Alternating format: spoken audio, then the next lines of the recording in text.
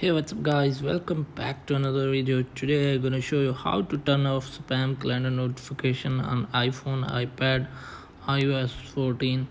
So let's get started without wasting any time. First let me check.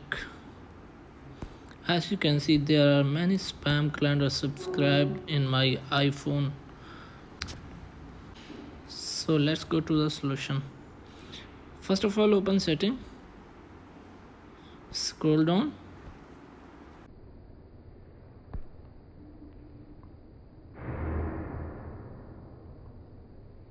and type on calendar. Open it, and now open the accounts.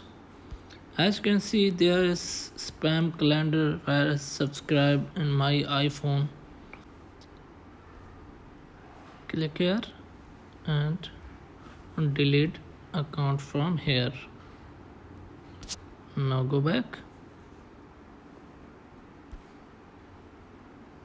As you can see, there is no spam malware,